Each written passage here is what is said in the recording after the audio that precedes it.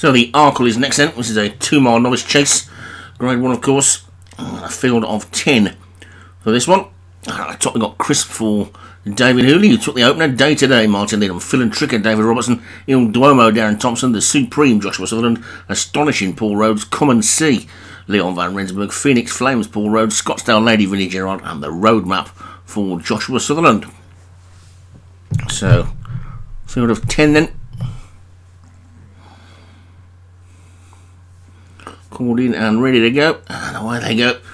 And down on this near side, Astonishing is the first one to get out into the lead. It's a short run to the first, and then all safely over and okay with Paul Rhodes at the front and the back. Astonishing and Phoenix Flames. Astonishing then 2 lengths clear as they race to the second, which they've all got over safely, although Come and See made a bit of an error at the back, and Astonishing has settled down in front by 2 lengths with Phil and Tricker closest to us in the turquoise and pink hoops. Well, that's been overtaken now by Scottsdale Lady, who's moved through into second place.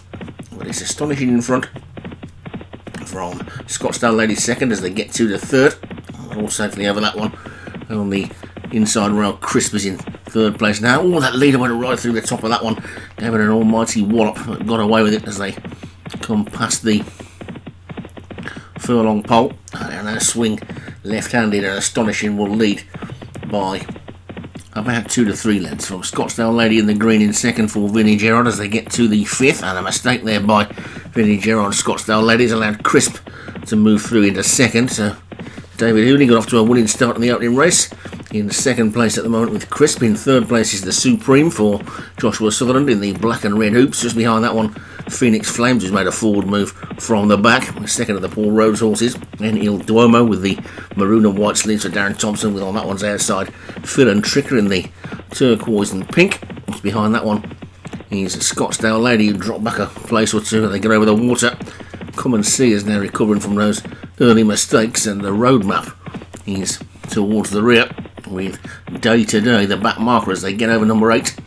They're all safely over the 8th, with Astonishing setting the pace, leading by about 5. Over fence number 9 they go, all safely over that one, with Astonishing racing uphill, clear in front from Crisp in second, and the Supreme is third, then Il Duomo fourth. Then comes Phoenix Flames, Come and See after that one, and the back 4 just headed by Day to Day as they take this ditch, all safely over the ditch. 1 or 2 a little bit slow towards the rear. Day to Day finding the pace a bit hot, but at least he's still on his feet, and Astonishing is 2 to 3 clear of Crisp in second.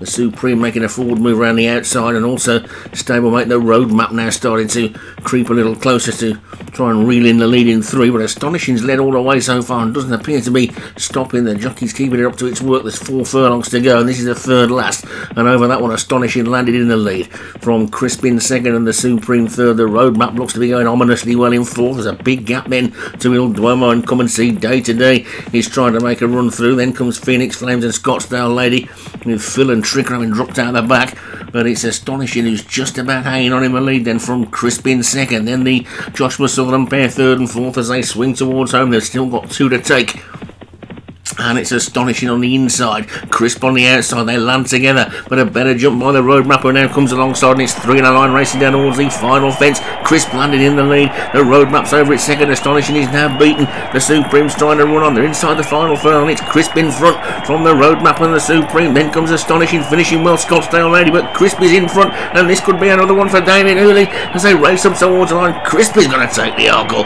Crisp wins it. The Roadmap second, then the Supreme and Scottsdale Lady, and Il Duomo and Phil and Tricker Come and See disappointed. Day to Day got round, but David Hooley, 2 races, 2 wins.